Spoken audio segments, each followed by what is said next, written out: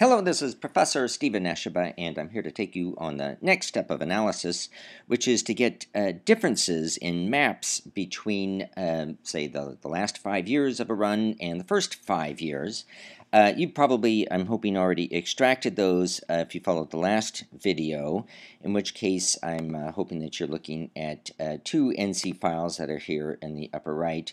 Now, if you double click on those, that'll launch Panoply, and you'll have to click on one and then double click on the other, in which case something like this file should show up. So this is the sources window for Panoply. You can always get to it here from the sources browser. And these are the maps that I extracted. And let me just look at surface air temperature. So I'm going to go to that.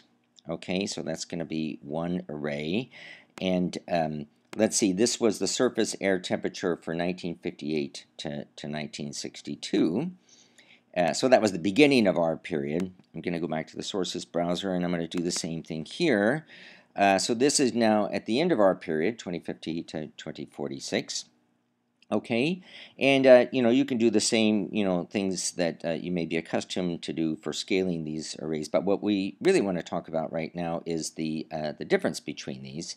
So the way to do that is go back to the sources browser, and what we're going to do is say combine plot. While this is already highlighted down here, I'm going to combine the plot, and it says, well, which one do you combine the variable in? And you can just take the default here.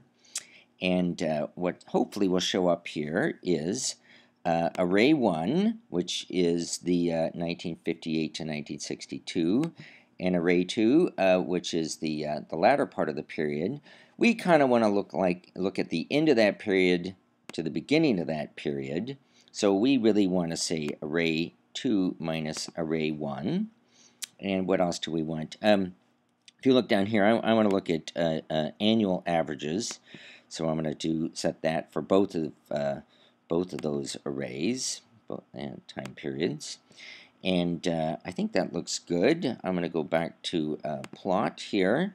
Now I'm going to try to sort of scale this so it's on a more reasonable scale here. So I'm going to say fit together to data and center on 0.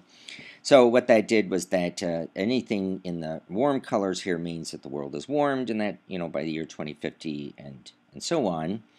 And what you might want to do in addition on this case is it defaulted to 2.5 degrees, but I think I'm going to maybe spread that out to 5 just so that you can see the dynamic range a little bit.